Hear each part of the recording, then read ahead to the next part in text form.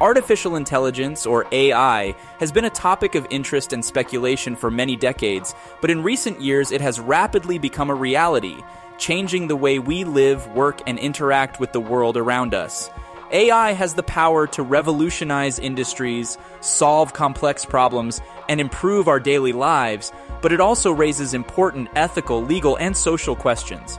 AI has already started to take over a huge part of our day-to-day lives. Everything from assembling cars and electronics, moving shipments around warehouses, solving huge computational problems and data analytics, and even deep space physics. It's all being done by machine learning.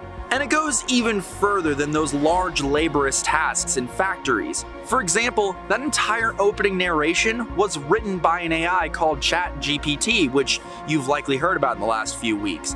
The music in the background right now, also generated by an AI, and even scarier was that entire narration wasn't recorded by me.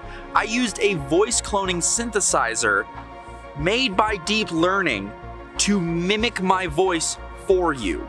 Now, there are a lot of benefits to AI, doing repetitive jobs, reduction in human error, running 24/7, insane data analytics, but when it comes to the downsides, I don't think people are really understanding the scope of artificial intelligence as a whole. But rather than me explaining the downsides to you, I'm gonna let someone who is very much smarter than me take over. American author James Barrett, who wrote the book Our Final Invention, has a few key points about artificial intelligence that may go unnoticed. As Bill Gates said a while ago, he said, in the short term, we're going to get a lot of cool tools from AI. In the long term, we could lose control of it. Now, I wonder why more people aren't worried about that.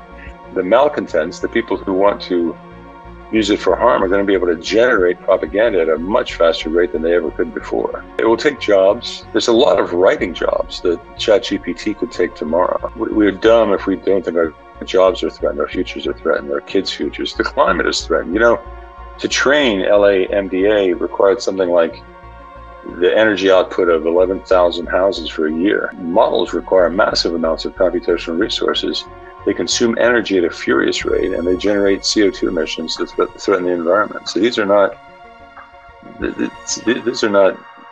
Earth-gentle technologies.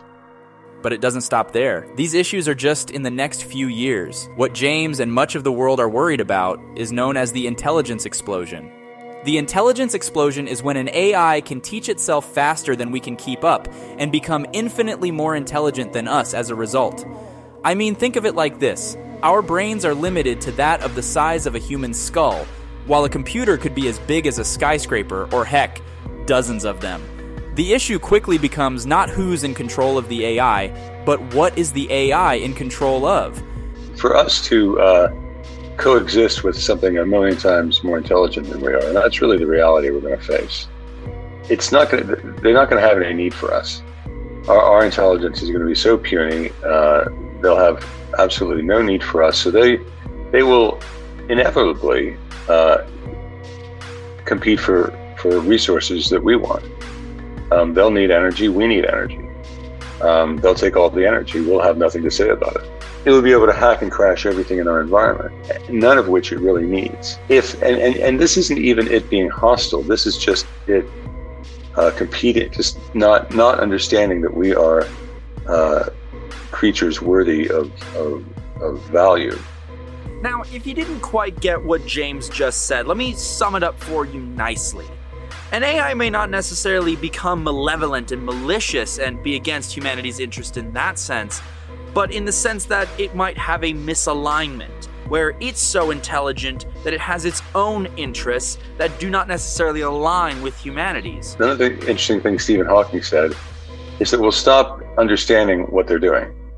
We'll stop understanding weapons that they might make. If I pulled out my 12-gauge shotgun and showed it to my dog, I could never explain to him how it worked. As Eliezer Yudkowsky said, the AI doesn't love you or hate you, but you're made of atoms you can use for something else. So, are we spelling humanity's doom with the advent of artificial intelligence? I certainly hope not. It's kind of fun to use.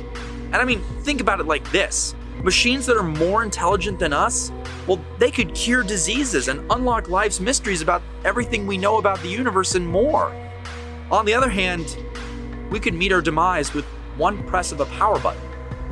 All I can say for certain is that we'll have to wait and see what happens in the next few years with technological progress and time. So for now, let's head back to the studio.